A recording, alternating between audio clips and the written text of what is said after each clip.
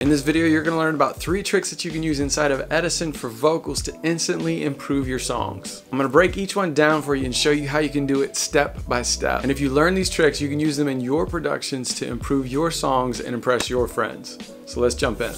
So the first thing I'm going to do is show you how to record your voice multiple times using Edison inside of FL Studio. So let's take this vocal channel where I have my microphone plugged in. I'm going to load in Edison here underneath of my simple recording chain that I'm using, which is an EQ and a simple compressor.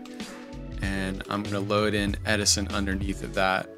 So it's under that miscellaneous section. It's going to bring up Edison. I'm going to expand this out just a little bit. So what I've done in the actual song part, so if you come back out here to the playlist, is I have selected this section. And so this could be like a verse of a song or a chorus or something that you want to record through multiple times. And so what I've done is set up Edison on the channel that I'm going to be recording vocals on. And I'm going to say to record on play. And I have to arm this one. So this is armed for recording now inside of Edison. So what this is going to do is as soon as I start playing inside of here, it's going to start recording into Edison. And as soon as it finishes to the end of this little place that I've selected, it's going to loop back around and it's going to start recording the same thing again, but it's just going to record another pass of that. So what that's helpful to do is if you want to record a single section a couple of different times just to make sure that you get it right, you can do that with this method really quickly. So let me show you how this works. So I'm going to press play. I'm going to bring up the mixer. I'm going to turn this vocal mic on so that I can do a couple passes, and then I'll show you how that looks. All I want to know is, do you see what I see? Different changes, different faces, but it's all the same to see.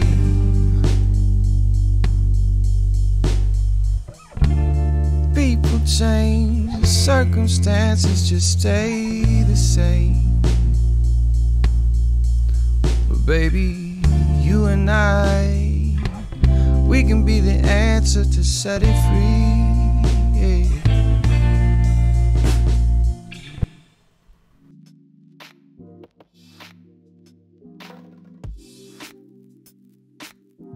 Press the space bar to stop the recording on Edison.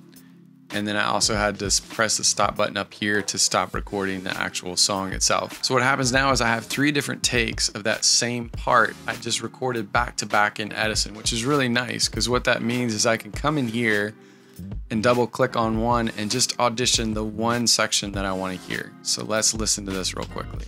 All I want to know is, do you see what I see?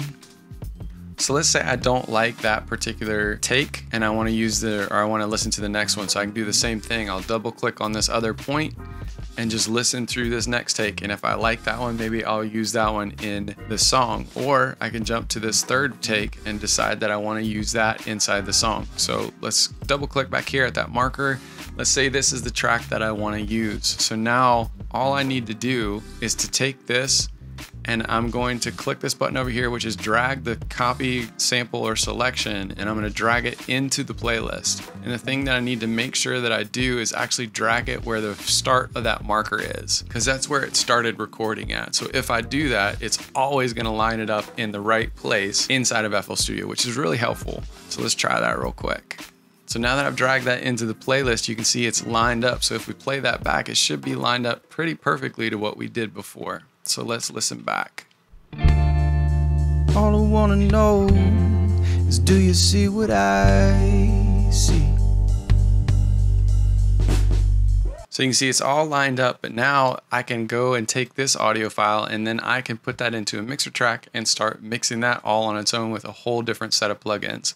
If you are going to use this trick with Edison, I just want to warn you about one thing. And that is, if you save the file with Edison loaded into the mixer track, it is going to make your project file huge.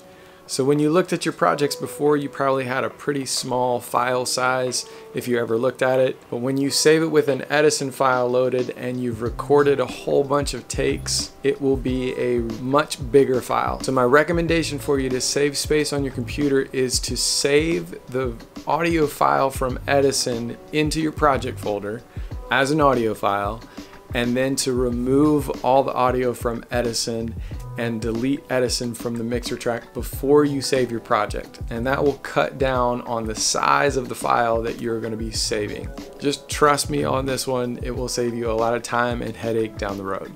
So for the next thing that I'm going to show you how to do in Edison is when you are recording a vocal, sometimes you're in a room that has a little bit of noise. So maybe there is a fan that's running or something with your computer, or maybe a vent that's blowing out some air or something along those lines that creates a little bit of noise when you're actually trying to record your voice. And when you record that, you don't want to have that when you're getting into your mixing for your vocals. So I'm going to show you, after I record a little bit of section with noise in the background, I'll show you how to use Edison to remove that noise from the vocal. All I wanna know is, do you see what I see?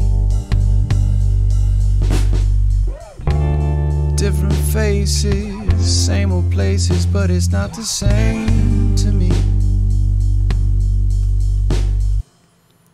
So you can see I recorded this small section of the vocal, and in between that vocal you'll see this little section in here, but you can still see that there's some noise or some things that are happening in there. So what we're gonna do is use some of the tools inside of Edison that will help you clean that up and get rid of it. So I'm gonna select just a little small portion where it's just the vent noise, and I'm gonna come over here to this icon that is called the Cleanup, Denoise, and Acquire Noise Profile. And all that is just a fancy way of saying, I want you to get rid of the noise in this recording. So I'm gonna press the button, it's gonna bring up this window. I'm gonna say Acquire the Noise Profile, which all that means is this piece that I selected right here is the noise that I wanna get rid of in this recording. So now that I've told Edison what I want to get rid of, I need to go ahead and select the entire thing. So I pressed Control and A to select the entire section that I just recorded. And now what I'm going to do is press that toothbrush icon again, and this time I'm going to say Accept. And it's going to think for a little bit, and then when it gets done, what you should see is that that line has gone down. I'm going to press Control Z so you can see what it was before. Blow that up a little bit. So that was what it was before, and that's what it is afterwards. So it's gotten rid of a lot of the noise that's happening in between the parts where I'm singing. So let's listen to what that sounds like, just a chunk of that. Do you see what I see?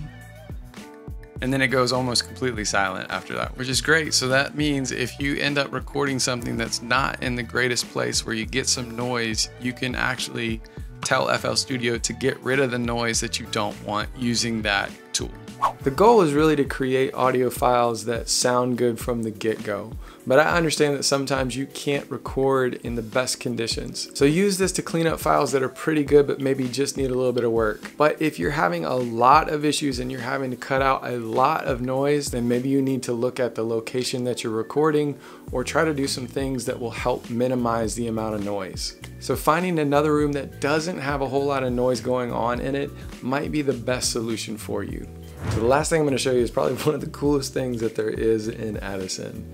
And that is you can record your voice singing notes, individual notes, into Edison, and then you can actually tell Edison to take those notes and share it with another instrument inside of FL Studio. I know that sounds confusing, but I'm going to show you step by step how you can do this so that you can try it out yourself. So let me show you how I kind of have this set up.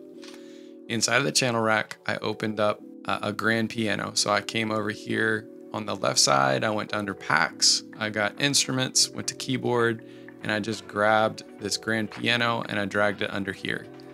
And then it opened up this DW player or direct wave player. So this is the instrument that we're gonna end up sending everything to. But first we need to record singing the notes before we can send that over to the grand piano. So let's go back over to the mixer track. I'm going to turn it on and I'm going to record a little small section really quickly.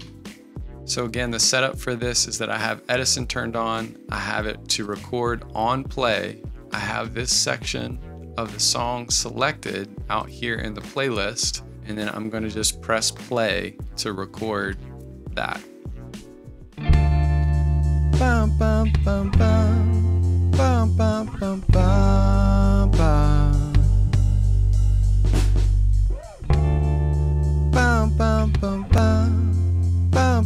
bum, bum. So now what we're gonna do is we're gonna tell Edison, I want you to send this idea, these notes that I just sang, I want you to take those and I want you to send those to another instrument. So in order to do that, we have to go back out to the channel rack, which is F6. I'm gonna make sure that I come down to the unsorted, and I'm gonna pick that grand piano channel. So I'm gonna left click here and make sure that that green button, or that button is green over here on the channel rack. Then I'm gonna come back to Edison. I'm gonna open that up, and then I'm gonna come over here to this icon that looks like a wrench. I'm gonna left click on it, and then I'm gonna come down here to where it says convert to score and dump to the piano roll. So when I do that, you'll see it worked up there really quickly. And then when I come back out to the channel rack, if I open this up, what you'll see is that it has dropped in the melody that I sang into this piano. So it's not gonna sound perfect. It doesn't get it right exactly, but it gives you ideas to work with. So this is what it sounds like right now.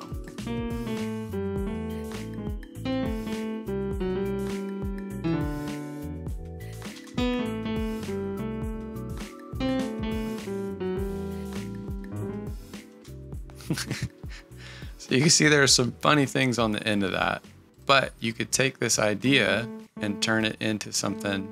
So I'm gonna play it with the voice and the melody from the piano side by side so that you can see how FL Studio took what I did with my voice and then turned that into what the piano is actually playing. So this is what it sounds like. Bum, bum, bum, bum. Bum, bum, bum, bum, bum. Bum, bum, bum, bum. Bum, bum, bum, bum. I mean, that's pretty cool, right? You can sing something into the microphone, then all of a sudden FL Studio can figure out how to take what you just sang and put that into notes that you can play on another instrument. If you find that you get frustrated with vocal mixing in your songs, make sure that you check out the link in the description below, where you can download a free PDF guide that will walk you through a step-by-step process for starting a vocal mix in your very next song. And make sure to check out this next video, which will show you how to get a great vocal mix using just stock plugins. And I will see you in the next round.